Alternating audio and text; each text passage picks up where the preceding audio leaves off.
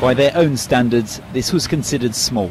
Protesters numbering in the mere tens of thousands for this latest rally, as opposed to the hundreds of thousands who marched on Wednesday. They've been organised by Venezuela's opposition, who are demanding elections and an end to what they call a dictatorship. 8 people have died as demonstrations have turned violent, while local businesses have been looted. It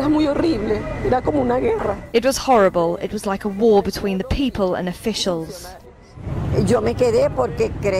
I stayed because I believed Venezuela was going forward, but now I see it's out of control. The response of Venezuela's president has been steadfast, launching an investigation into the mobile phone operator Movistar, who he says was paid to send a mass text message to rally protesters. La empresa Movistar de Venezuela. I denounced the Movistar Venezuela company and have called for an investigation because it took part in calling for the coup attempts in this country, and that's not its job. To Venezuelans, though, it must seem like no one is doing their job, at the mercy of food shortages, a lack of basic goods and triple-digit inflation. It's a prospect many will no doubt fear, but their resolve appears to be only strengthening too.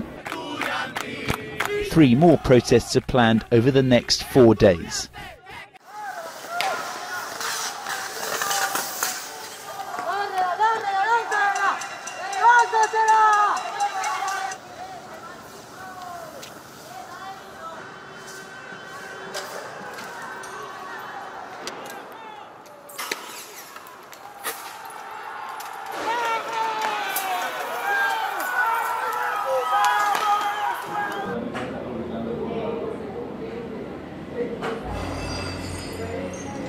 De verdad, donde uno le da de comer al pueblo, ¿sabe? Donde uno servicialmente, con todo el amor, damos lo mejor de nosotros para que ellos tengan que comer.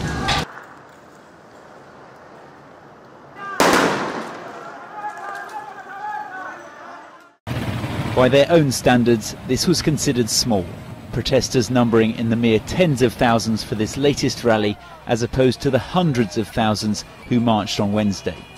They've been organised by Venezuela's opposition, who are demanding elections and an end to what they call a dictatorship. 8 people have died as demonstrations have turned violent, while local businesses have been looted. It was horrible. It was like a war between the people and officials. I stayed because I believed Venezuela was going forward, but now I see it's out of control. The response of Venezuela's president has been steadfast.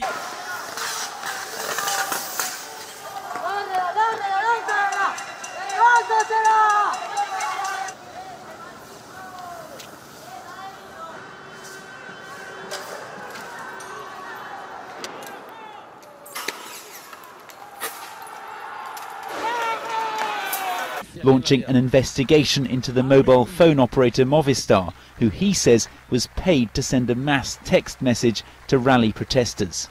La empresa Movistar de Venezuela. I denounced the Movistar Venezuela company and have called for an investigation because it took part in calling for the coup attempts in this country, and that's not its job. To Venezuelans, though, it must seem like no one is doing their job, at the mercy of food shortages, a lack of basic goods and triple-digit inflation. It's a prospect many will no doubt fear, but their resolve appears to be only strengthening too. 3 more protests are planned over the next 4 days.